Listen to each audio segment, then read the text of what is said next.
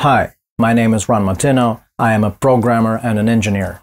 I've been working with electronics for around 30 years. Recently, I saw this video on YouTube that was called Hacker Interview Gummo. And I said to myself, hey, I can probably relate to that because I was studying in the US in 1992 and 1993. I took AP Computer Science and I'd be familiar with most of the stuff he would be talking about.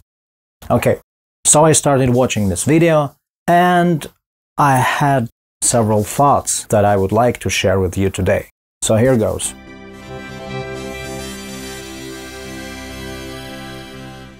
My name is Gummo. I am a hacker. Okay, imagine a policeman being interviewed, like a very accomplished policeman who saved a lot of lives, put a lot of criminals to jail, and he says, "Hi, my name is John Smith, and I am a superhero." That would be weird, right? So, a hacker in the world of computers and programming and IT is sort of elite. A hacker is someone who has ultimate knowledge of basically everything: programming, electronics, reverse engineering, networking, assembly language. So, for someone who works with computers, it would make sense to say, I'm a computer security expert, or I do reverse engineering. Or one could simply say, I am a programmer. I think it's a really weird thing to say, I'm a hacker, because hacker is not a profession. In my opinion, you really have to think a lot of yourself and your skills to call yourself a hacker. I started a bulletin board on a local BBS system and started to meet other hackers online.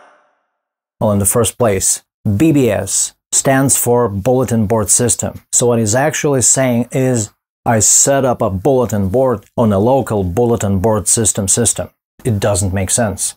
He's also saying he started meeting other hackers online. A bulletin board system is a kind of a simplistic file server that anyone can access with the help of the modem. By calling BBSs, he could only meet people that were users of the same BBS, and they were basically like 20 to 50 people usually. Conferencing, however, was possible at that time. There was Usernet, and there was also Fidonet, and you could actually meet people there from several places, from several countries, but he never mentioned that. So if he really were part of that community, he should have mentioned Fidonet and Usernet, not BBSs. I'm learning how to code myself. I've set up a bulletin board. I'm living with the friends of the family, and they are barely able to support me, much barely themselves as well. Well, okay, he's saying that he was hardly making his living, that he was nearly broke. How could he afford to run a BBS then? He says, I've set up a bulletin board. Running a bulletin board means that you need to have a dedicated computer running 24/7 and a separate phone line to accept incoming calls. Who paid for that? A decent 486 cost at least $1,500 at that time, and a 14.4K modem around $200. But he was staying, like he says, with friends of the family who could barely support themselves. Did they pay for a separate phone line? Did they buy a computer for him and a modem? Like he says, acoustic modem. What's an acoustic modem? We never used that term at that time. I actually Googled acoustic modem, and turns out there is such a thing, but it's a device used to transfer data underwater. This is a term totally out of the blue. That doesn't make sense either. Back in those days when you needed gas for your car, there was a dial on the gas pump, and you would flip the dial on and off. If you took an old-fashioned speaker magnet and set it next to the handle, that would flip it up and engage the pump. Well, actually, that's not how it worked. I just Googled and found information online. There was a relay close to that handle, inside the pump case. If you held a magnet close to it, the relay would engage and power the pump. For someone who actually hacked smart cards, to say that a magnet actually flipped up a handle, that's absurd, that's impossible. Like, does the guy know what a relay is? I had a 1982 Chevrolet Chevette, and all of my stuff was there, including my TRS-80 Model 2, and I lived in my car. I have never heard about TRS-80 Model 2. You know why? Because the thing is way too old. It was around in like 1979. I just googled that computer and it was based on the Xilinx Z80. I know Xilinx Z80 perfectly because my childhood computer, Speccy 48K, was based on that processor. I really programmed it a lot. I still remember the assembly language of Z80, but that is a very, very old processor. It can address 64 kilobytes of memory only, and it's 8-bit. What did he do with that computer? Is he trying to tell us he ran BBS software in it, or even used it to log on to BBSs? So I was in the US in 1992, and the computer that everyone used at that time was Apple Macintosh. Some people still had an older model, Apple IIe, that I'm also perfectly familiar with, and I coded it in assembly. And the people who were into the BBS business, we all had PCs, IBM PC. Software that was distributed on the BBSs was written for the Intel platform, the 8086. That TRS-80, Z80 based, what did he even use it for? I have no idea. So there I am, bagging groceries, teaching myself C, Cobol, Fortran, all of the old languages. Why would he learn Cobol and Fortran? Those languages were way outdated even at that time. So I took AP Computer Science, and we coded in Pascal and C at that time. No one used those languages, and like hacking is mostly low-level programming. You have to code in assembly language and also in machine code. You have to remember some opcodes, operation codes for different processors, because sometimes you have to edit hex data. You don't need Fortran for that. There is no place for Fortran and Cobol in that. He taught me about smart cards, the little chip cards that everyone carries around. Actually, the cards that people carried around, banking cards, credit cards, debit cards, they never used a chip at that time. Visa and MasterCard, you can look it up, introduced chip-based cards in 2012. Well, he obviously means banking cards, confusing them with some other type of cards. We were able to reverse engineer about 5 different providers who issued chip cards for their services. We successfully decrypted those services.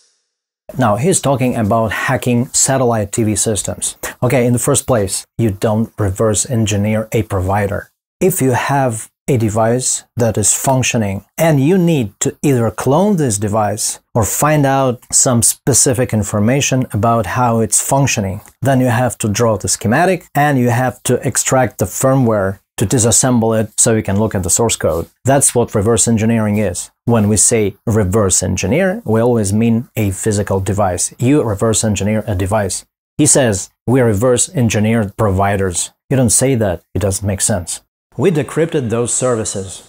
Here is how satellite TV worked at that time. You had to purchase a satellite receiver that was a device that would sit on your television, and you had to pay for subscription. And the subscription was coded in the smart card that you inserted in that device. So what he's actually referring to here is coming up with software and also hardware to modify card contents and behavior that would allow to continue using the satellite receiver after the subscription had expired.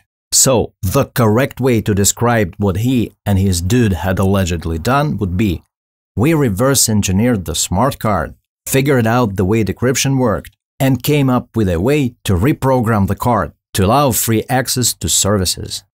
The work they had allegedly done does not involve decrypting anything. It's the satellite box that does decrypting. Actually, building a chip programmer device is a big deal. You gotta have a degree in engineering to do that. But he never mentions any of that. He said, we decrypted services. I decided to sell my wares for programming DirecTV's satellite access cards. Now, WAREZ, I think he means WAREZ with a Z? Okay, WAREZ is the name for software that was once legitimate, but then was pirated and distributed online for free, like Microsoft Windows, Adobe Photoshop, Cubase, the musical arrangement program. People crack them and distribute them online for free. Well, that's WAREZ. He's mentioning a piece of code that he wrote to work with those smart cards. He says reprogram them. Okay, that's not called WAREZ. That has no relation to WAREZ. It's just a piece of code. WAREZ. Weird. We made $10 million each, and I was able to get what I wanted. Tell me something, if you're American, is it possible to spend $10 million in America without filing a tax report? Like, how could he spend that money? Wouldn't IRS be on his trail? As far as I know, that's not possible in the United States. Well, maybe it's possible in some other countries, but in the USA, they'll track you down and put you to jail. How did he spend that money? I built a supercomputer that was able to mine Bitcoin, mined about 5,000 Bitcoin. At that point, I believe Bitcoin was trading at 200 to 300 a coin. Like every IT person, I naturally did mine. And like 99% of miners, I didn't make. Why? Because most people sold whatever they mined immediately. And if you ask me if it was profitable, well, I was hardly making twice the electric bill maybe, and on the whole it was not worth it. What you actually have to do with crypto and mining is hold it, like they say in the crypto community, hodl. You can Google the hodl thing. If you actually do hold, there's a good chance that you can make millions, but you have to make it at the right time. But that's not the point. There were basically like 3 stages of Bitcoin mining. Stage 1 was when you could mine Bitcoin using a regular computer. There was a piece of software that you just downloaded off the net, install on your computer, Windows or Linux or whatever. You had to enter Bitcoin address, wallet address. You started the program and it would mine for you. And in mining, whoever has more computing power can mine more coins. Like if computer B 2 times faster than computer A, mining with computer B, you will make 2 times more bitcoins during the same period of time. So naturally, people wanted to mine faster. So mining, that's stage 2, moved from computers to GPUs, video cards, because it turned out that video cards had processors that could mine much faster. Not that they were actually faster, but they were specialized for graphics, and that features could be utilized for mining. So people started stuffing like 6 to 10 video cards on a single motherboard. That wasn't an easy task. And those mining computers, they generated a lot of heat, noise, etc. And then at some point, someone came up with an idea of using specialized processors for mining. So mining migrated from GPUs to what they're called now, ASICs. An ASIC is a specialized processor, and there are like 5 or 10 or 20 processors on the single board, and there are several boards in that device. And a typical Bitcoin miner computer looks like this. Mining data center looks like this. Okay, now back to our Mr. Hacker. He says, I built a supercomputer. Now, what the hell is a mining supercomputer? There ain't such damn thing as a mining supercomputer. If you have $1 million, like he said, there was that person who was willing to invest $1 million in mining, what you do is you rent a big data center and you put, say, 1,000 mining computers in there. Well, that's a lot of electrical power too. If it's 1,000 computers, probably you'd need around maybe 15 people, because the mining computers, they always cause troubles. They always overheat, fans stopping, power supply units failing, stuff like that. You have to clean them all the time, and also they can be a fire hazard, so you really need to have fire alarm there. But he solved all those problems by building a supercomputer. Right. I'm really good at hunting hackers and finding people. How do you hunt down a hacker? Hackers are usually hiding behind VPN. These days this term is often misused. So what hackers usually do to hide their personality and hide their real IP address, they use a series of VPNs that connect to each other. If you ask me, can the police track that down? Well, hypothetically, yes. But usually they use countries that are not really willing to cooperate, like China, Russia, etc. So how do you really hunt a hacker? There isn't such thing as hunting hackers. Like if you read the stories of hackers that were actually arrested, how it really happened is there was some undercover agent who was posing himself as a hacker, and he would be part of those hacker groups 5 to 10 years, and they trusted him, and then just at some point he turned all them in. This is how it actually was done. He says, I'm good at hunting hackers. Hacker buster. Celebrities and stars. I work with them personally to solve any cybersecurity questions or issues that they have. Okay, if you're a celebrity or a star, or even if you aren't, there is one single good advice that I can give you. If you're up to taking nude pictures of yourself or your partner, don't ever do it with a device that has internet on it. Like, if you enjoy that, here's what you gotta use. A regular camera. Regular cameras sometimes have Wi-Fi access, but it's very limited and it's very primitive. There's no way a hacker could get into the regular camera. But with smartphones and tablets, it's really different. Most applications that you install have access to your photo storage. If any of those applications is malicious, they can steal your photos. They can also steal them instantly the moment you take them. If you took a nude picture and deleted it in 5 minutes, it could already be on its way to someone's server. So just don't ever do that. A lot of people realize, and a lot of banks will deny this, but banks actually have backdoors to your accounts, into your system.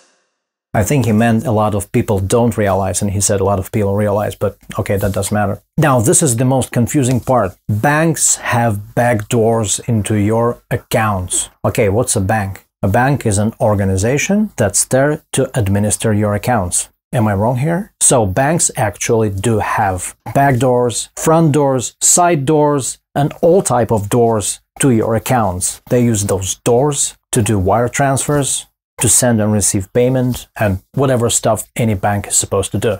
I just have no idea what he actually meant by that. Backdoor. What's a backdoor in programming? Consider this example.